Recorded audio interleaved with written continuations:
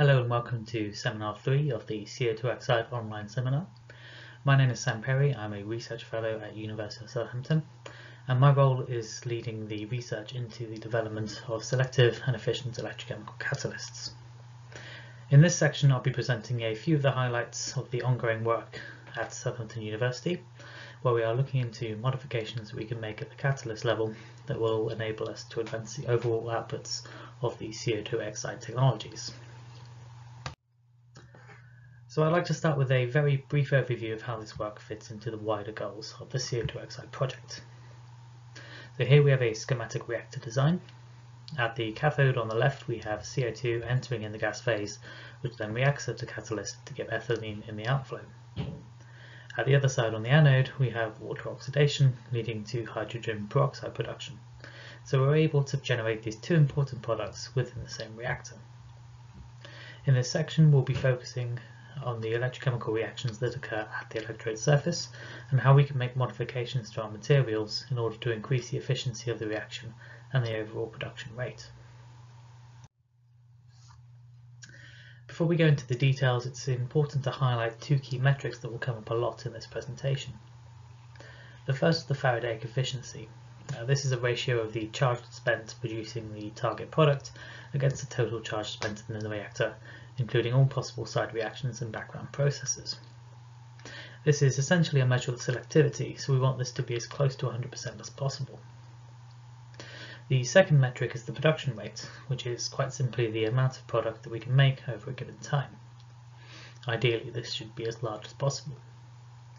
The issue that we tend to run into is that it's very difficult to design a system that makes both of these metrics large at the same time. And we'll see reasons for that when we dive into the details of our electrochemical reactions. So first we're going to focus in on the anodic reaction. So that's the oxidation of water to give hydrogen peroxide. The major challenge of this reaction is surrounding the selectivity. In this step we're trying to perform a 2-electron oxidation reaction, as indicated here on the right. The challenge we have is that under these conditions it's possible to further oxidize our hydrogen peroxide to give oxygen gas. In fact, the reaction to oxidize hydrogen peroxide to oxygen is actually energetically easier than that initial oxidation to give hydrogen peroxide from water. So any environment that is sufficiently oxidizing to make hydrogen peroxide is inherently sufficiently oxidizing to break it down as well. A further complication is that a lot of materials can skip these steps altogether and produce oxygen gas directly from water oxidation via a 4-electron reaction. When we are thinking about reaction selectivity, we want to design a material that favours this initial 2-electron water oxidation step, while simultaneously disfavouring the further oxidation of hydrogen peroxide and also the direct 4-electron pathway as well.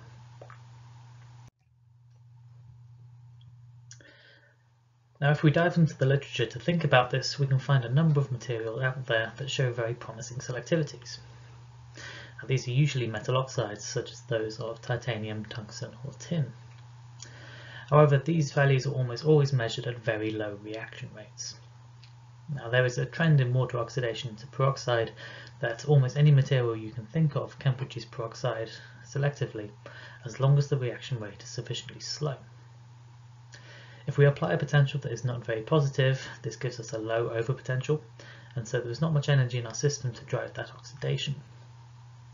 As soon as we increase the overpotential, we start to create a more highly oxidizing environment, and that starts to favour that peroxide oxidation to oxygen gas, or starts to favour the direct 4-electron pathway instead. If we want to make peroxide production from water oxidation viable, we need to find a new material that is able to produce peroxide at a much higher production rate. To do this, we started by thinking about materials that have been good for producing hydrogen peroxide via electrochemical reduction reactions. Now, the electrochemistry of hydrogen peroxide is slightly unusual in that all of the steps shown on the right are reversible. This means that just as it's possible to make peroxide via a 2-electron water oxidation reaction, it's also possible to make it via a 2-electron reduction of oxygen gas. Now we know that carbon is naturally a pretty good material for hydrogen peroxide production from the electrochemical reduction of oxygen gas. Unfortunately, the traditional carbon paper or foam materials that we would use are very unstable under oxidizing conditions, so they're not suitable for water oxidation applications. So here we started to look for carbon-based alternative materials that could give the selectivity advantages of carbon without those stability issues. To achieve this, we began by looking into boron-doped diamond, or BDD. Now this is a highly stable material that can handle very oxidizing conditions. It can also be produced via chemical sputtering techniques onto conductive substrates, so further down the line it would be fairly simple to integrate it into any final reactor design. Now water oxidation of BDD is relatively well known. However, it had previously only really been employed in studies into electrochemical water treatment, so water being oxidized into highly reactive radicals that then go on to break down organic pollutants. We were interested to see if we could tune the BDD operating conditions to produce hydrogen peroxide instead, and if so, how does the selectivity and reaction rate compare to these other leading materials? Now all of the work done in this section on the material development was done by this guy we can see on the right, Satiri, who is a PhD student in our group. So looking into peroxide production at BDD, we have two plots being shown. The plot on the left shows our production rate in micromoles per minute per square centimetre of the electrode, and the plot on the right is showing our Faradaic efficiency that was recorded at those same potentials. We can see that as the potential is being increased, we get an increase in the amount of peroxide being produced at that electrode. For the Faradaic efficiency, the value is increasing up to a fairly oxidizing potential, but then as the potential gets more positive, the efficiency starts to decrease. So it's pretty clear that the efficiency of BDD as a catalyst ranks very differently depending on which plot we're looking at. And actually this becomes much more clear when we make comparisons to the other leading materials in the literature. Focusing on the reaction rate, BDD outperforms all of these leading metal oxide catalysts by quite a long way. For the Faradaic efficiency, BDD performs relatively poorly, with a maximum of around 28% that is beaten by almost all of the metal oxides. The question that we have to ask here is it acceptable to have such a high rate of production at the expense of a poorer Faradaic efficiency? Now this is where the electrochemical route to peroxide gives us a distinct advantage. Energetically speaking, it's not ideal to be wasting this much of our charge on background processes. However, that wasted charge is primarily only producing oxygen gas. This means that our reactor outflow will still only contain a pure solution of hydrogen peroxide. Although we are wasting energy, the poor selectivity will not give us any product separation costs, so it is still feasible for us to be using our BDD material. So next we can have a look at the developments in the carbon dioxide reduction side of the project. Now, carbon dioxide reduction is pretty unique in that there is a massive number of different species that can be formed during our experiments. Now the first job for any electrochemical system is therefore to take steps to try and target just one of these possible species. As a first step, some simple metal catalysts already show a fair level of selectivity towards one product. Gold and silver favour carbon monoxide, whereas lead or tin tend to make formic acid, for example. Now copper is pretty unique in that it is able to make multiple products in relatively high concentrations at the same time. It is also the only material able to make two carbon species like ethylene in substantial amounts. However, the selectivity is still far from 100%. Now, on the right here I've shown a fairly simplified carbon dioxide reduction mechanism showing the routes to get formate, carbon monoxide, methane, methanol, ethylene and ethanol. Don't worry too much about the individual steps, but I think it's worth highlighting that the pathways to all of these different species involve a number of shared intermediates, which makes it very difficult to separate the pathways. Another factor that's worth highlighting is that the route to ethylene has to pass through a surface-absorbed carbon monoxide molecule. Now it's possible that this carbon monoxide could be released, and that's the route to giving carbon monoxide as the end product. So convincing carbon monoxide to stick around at the electrode surface so it's further reduced all the way to ethylene is a common theme in trying to increase that ethylene selectivity. A further challenge that we have with carbon dioxide reduction is that the potentials that we apply for carbon dioxide reduction are also negative enough to reduce water to give hydrogen gas. So in our gas outflow we'd expect to have a mixture of ethylene along with methane, carbon monoxide and also hydrogen as byproducts. What we need to do now is to make some modifications that can enhance the rate of ethylene formation while slowing down the rate of methane, carbon monoxide and hydrogen production. Now there are two main routes to achieving this. One is to focus on surface changes that favour ethylene over the other possible carbon dioxide reduction products. The second route is to focus on hindering water reduction, so that less of our past charge is wasted on the production of hydrogen. Now we can get a fairly promising rate of ethylene production by attaching our copper catalyst to a gas diffusion electrode, or GDE. Here you can see we have copper nanoparticles which give us a nice large surface area. The carbon dioxide flows through the back of our gas diffusion electrode through a porous carbon layer and then arrives at the catalyst where it reacts to form ethylene. Now this type of electrode gives us a very rapid supply of carbon dioxide to the catalyst, which helps to make sure that most of the charge is used to reduce CO2 rather than reduce water. GDEs also contain hydrophobic components which help to stop water entering that porous structure. Now this has two benefits, as it lowers the rate of water reduction and also stops the electrolytes from getting in behind the GDE and blocking our gas flow channels. Now if we use this type of electrode along with a very basic electrolyte, the combination gives us a good start towards lowering that rate of hydrogen production.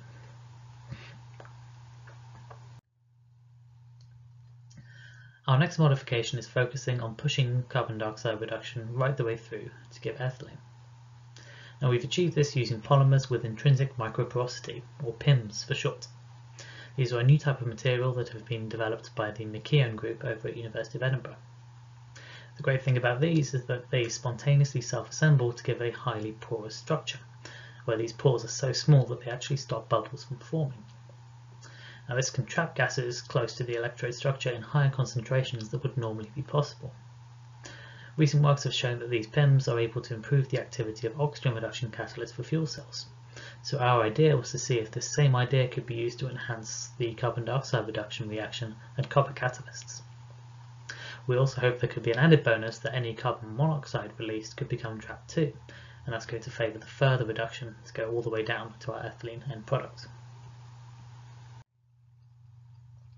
We can see the impact of the PIMs layer on the voltammetry right away, where the added PIMs layer in the red is shifting our carbon dioxide reduction wave to lower overpotentials versus the bare electrode shown in the white. This is a promising start, but at the moment we're only looking at the general behaviour of carbon dioxide reduction at our electrode. What we really want to know is, does this affect the amount of ethylene we're getting with respect to the other possible carbon dioxide reduction products?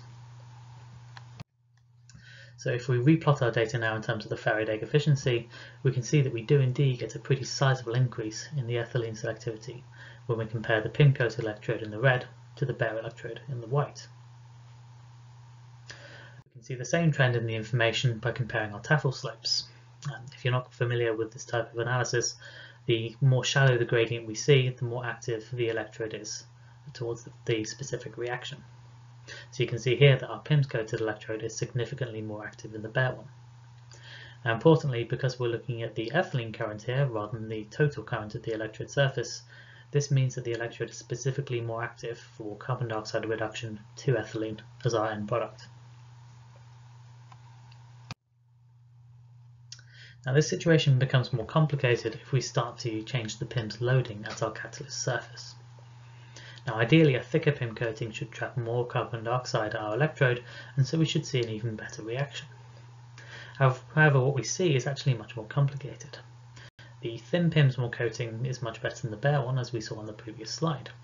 But as the coating is made progressively thicker in the green and the blue traces, we can see that the performance gets progressively worse.